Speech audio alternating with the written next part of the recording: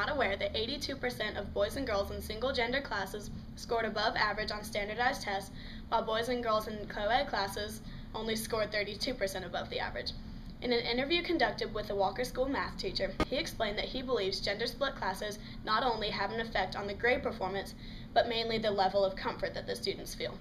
With all the known techniques that teachers have for improving the grades of each gender, why would schools restrict students from learning to the best of their ability? Wise man next to me did say about the one that got away, son, I missed my chance. Don't you let regret take place of the dream